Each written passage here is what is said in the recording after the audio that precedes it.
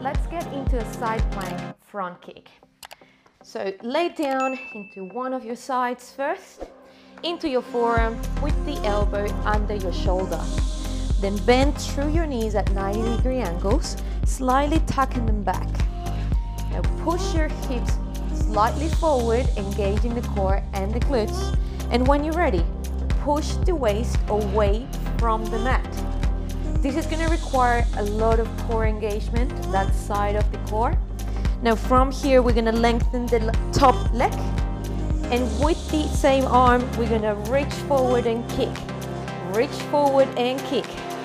Breathing constantly through the movement and making sure that the core still is engaged.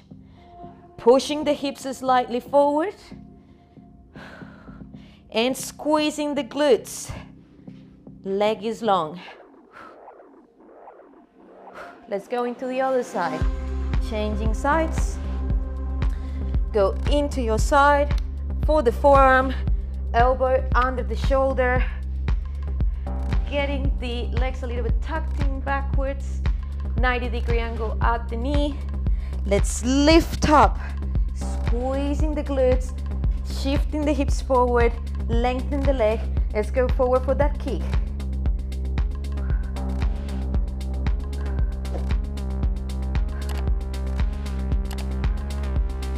Keep the core engaged.